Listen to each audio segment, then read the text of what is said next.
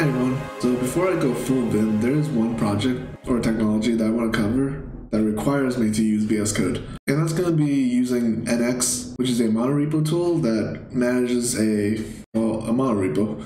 And what a monorepo is that it's multiple different projects that you can share code in between. And because of that, it's usually in the same programming language. So because I'm a full stack developer, it'll be TypeScript. And it's a good thing too, because Nx has first class support for TypeScript. The backend framework of choice is going to be NestJS, so I'm going to go back to that. As for the front end, it's open to anything pretty much.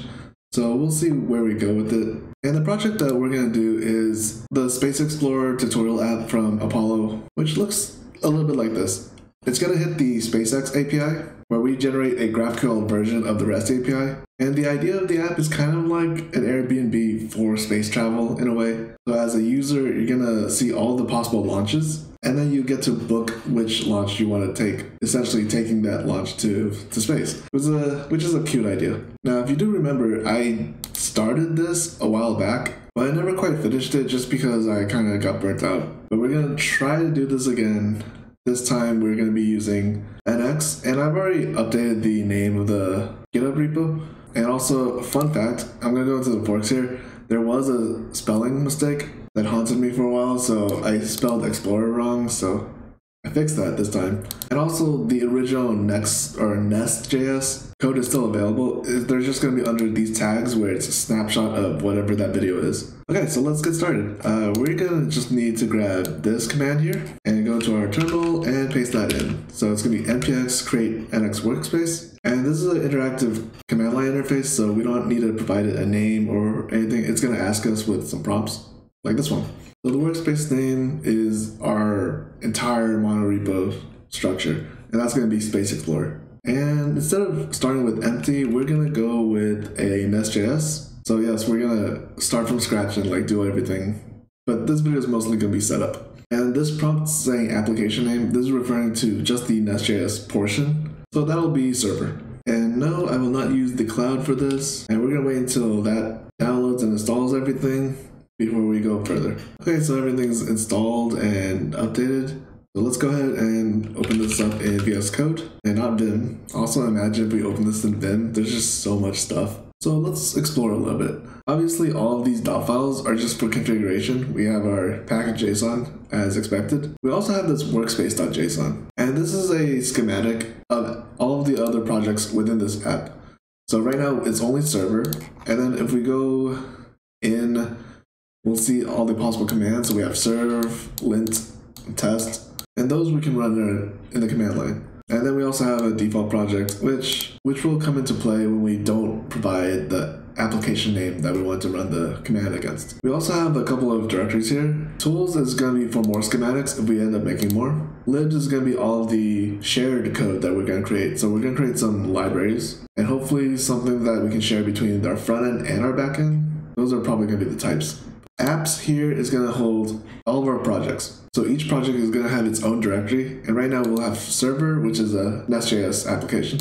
So in here, nothing too crazy. We have our normal main entry point. And then we also have app where you see our module, controllers, and services. Okay, and then I also want to go over the main reason why we're using VS Code for this application. And that's because of this. This is the Nx console. So Nx Workspace by default uses a modified Angular schematic to run all the command lines, but there are a lot of commands, so this UI kind of simplifies it in a way where we could just press a bunch of buttons. So the first one we could run is serve, and that's just running the normal serve command to start our server. But that's not the fancy part. The fancy part is that it brings up this little web view with all the possible options that we can click on and define. And we'll play around more with this a little later. The serve command is not the one that I'm mostly too concerned with. It's more about the generate command. And that has to do with my experiences with Angular. Sometimes I would generate a component and it goes in the wrong directory. So it's nice to have here so then we could be a little more fine-tuned at where things go. And I probably should open up the marketplace to show you what the extension page actually looks like. So that's this right here. It'll look a little bit like this, and your VS Code might not be transparent, so you might actually see this image. Alright, let's start setting things up. So I'm going to go back to my GitHub repo because there's two files that we're going to need. And it's going to be this Docker Compose file as well as this sample.env. The Docker Compose file is going to be important because we actually need a database. And we'll use Docker to create a Postgres database. And then we'll also need the sample.env. Not going to really make any changes here because these environment variables will be good to go. Now if we open up our server, there's a directory called environments, and this is not normally part of the NestJS scaffolding. This is kind of unique to Nx, and it's also kind of inspired by Angular in a way. So we have two files here, the environment and then environment.prod. And depending on what flags we give to our command line interface to start the server, it'll switch up between which file it's going to serve as just environment. The first property is going to basically say whether or not it's production. But here we're going to add the rest of our environment variables into a little configuration object. So we can access our .env file by using process.env and assign it to properties of similar names. So we'll add another one for the JWT secret. And we're going to come back to this because we need to set up the database first. So for that, let's install packages that includes the Postgres driver, typeform, and NestJS typeform. And while we're here, I'm also looking at the NestJS config module as well. So with that, let's open up our app.module, which is this one. And let's first do the config module. So that'll be a config module where we need to use the for root method to add some configuration. We're going to set this to be global. And then we also want to load that environment file. So we could add that in here. And the reason why this is mad is because the config module is not expecting an object. It's expecting a function that returns an object. So back in environment, we'll just have to turn this into a thunk and make sure you wrap the curlies with parens.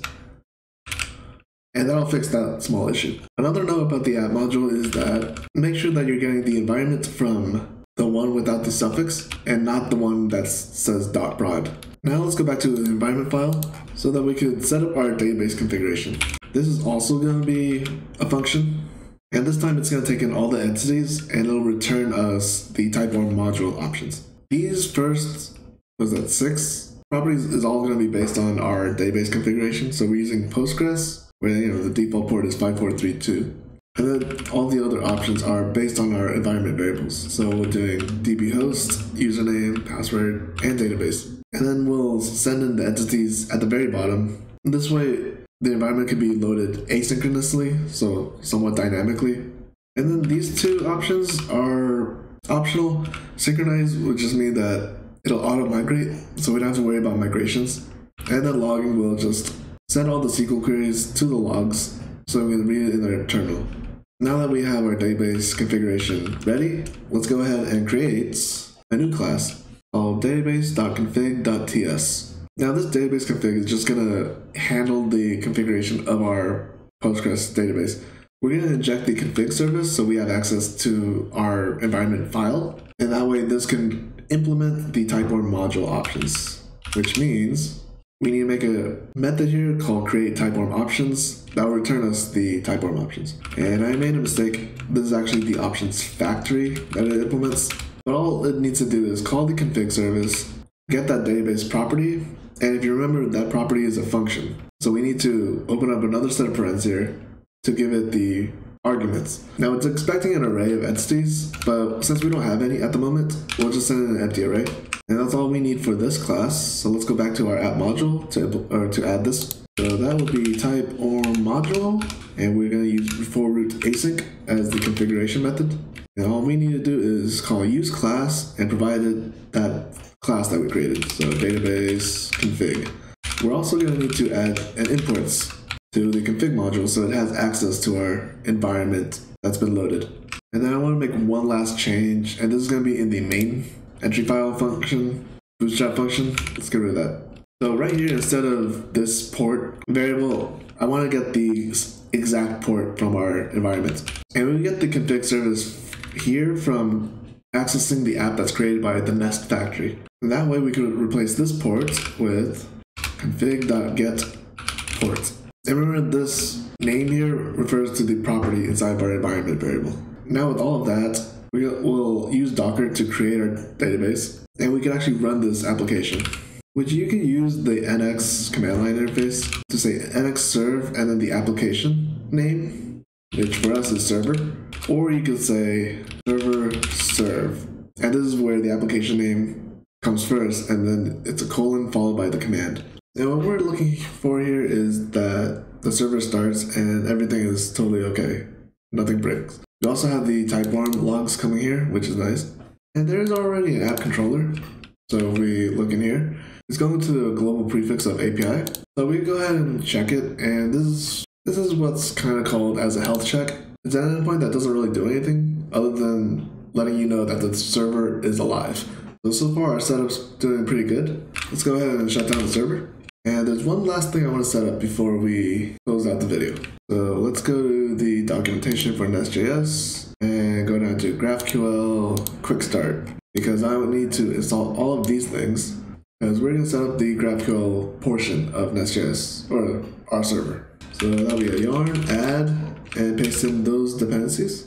Now that we have that installed, there's also another thing that we need to do before we touch the app module.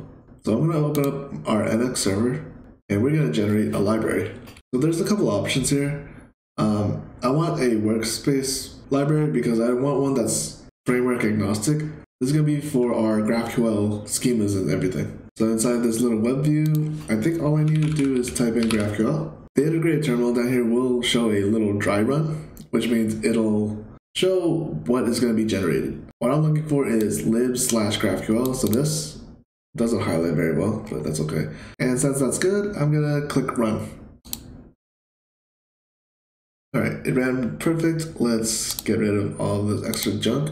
And I want to show something. So in the very top level of our application, there's a tsconfig.base JSON, and it added an alias here to Space Explorer/GraphQL. So that's going to be our library, and we can reference it as this in our imports. So as far as TypeScript is concerned, this is the same as this path, lib/GraphQL/source/index. Speaking of which, that library is right here, and there's all the other files that make it work. And I'm going to open up index.ts here, and I will export something that will make sense a little later. So this is a variable called libpath. It's a constant, and all it is a string of the path to get to this specific library, or this specific directory. That'll make more sense a little later. And also while I'm here, I'm going to make a new directory called schemas. And those two are just things we need because we're going to automatically generate some stuff. So with all of that set up, now we can open up our app module and add in the GraphQL module. This is also going to need a for root method for configuration. Before we go there, let's import the node path module to get join, as well as the libpath from our library. We're going to need both of that to create a reference to that library, and that will be kind of part of the configuration of the GraphQL module. So the two things we need here is type paths and type definitions. This GraphQL server is schema first, so it needs to read the GraphQL file types, which we're putting in that library for all the schemas. But within that library, we also want to generate a TypeScript's type definition for all the schemas, and that's done with this property. So this path is going to put all the definitions in a file called graphql.ts every time the server is run. Alright, so I'm going to call it the video here, and we're going to pick up in the next video where we actually start adding code to this project. So I'll see you next time.